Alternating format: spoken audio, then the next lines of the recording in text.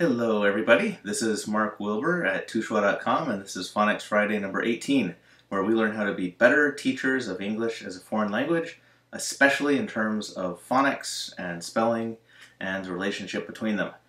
Today is about the halfway point of all the lessons I've prepared for you so far. As most of you know, I used to run an English as a foreign language teacher. Let me try that again. I used to run the academic side of a school for teaching English to native Mandarin speakers in Taiwan for several years. And in the course of that school, I built up quite a bit of experience with helping mostly younger children who are struggling with English spelling and phonics. I started at the most common words and moved to less common words when looking for places to take the spelling rules. So if you're new to this YouTube stream, you'll probably get the most out of going all the way back to Phonics Friday number 1 or Phonics Friday number 2 and starting from there.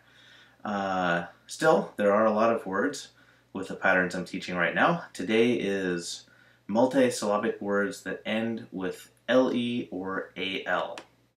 As I've said many times before, I'd like to give you a bunch of words and then let you try to figure out the rules. So we've got reversal, disposal, ladle, whittle, paddle, riddle, raffle, noble, normal,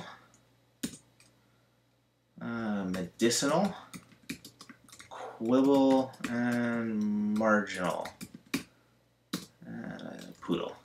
Okay, so as you can see, the AL at the end of the words is pronounced with just an L sound. We don't say reverse al or reverse o. It's really just reversal. It goes straight from the S sound into an L sound. The same is true of LE, ladle. Now what you might notice about the LE sounds is they affect the preceding vowel. Quite a while ago, in Phonics Friday number 2, I taught the vowel consonant vowel rule. It makes the first vowel long. For example, the word hop has a short O sound, ah, hop, but hope has vowel consonant E, so it becomes a long O, hope. Let me give you one more thing here. Hopping has O, and then it doesn't have a vowel after. It's vowel consonant, so it's still a short O sound. But hoping is vowel consonant vowel, so it's a long O sound.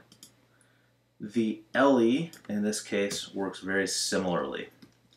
Paddle is a short A, ladle is a long A. So if you have vowel consonant LE, it's a long vowel sound. And to prevent the long vowel sound, we can double up the consonant. So vowel consonant LE makes the vowel long. And in general, when we see AL or LE at the end of a multisyllabic word, so obviously not for a single syllable word like veil or kale. See an AL or an LE at the end of the word, it's just an L sound.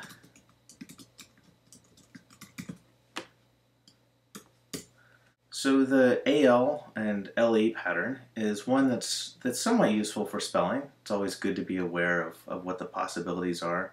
It's good for a student to know if they hear the word paddle that it's probably not just ending with DL, because there's usually something more than that. So they'll go to LE or AL. But where it's really helpful is pronunciation.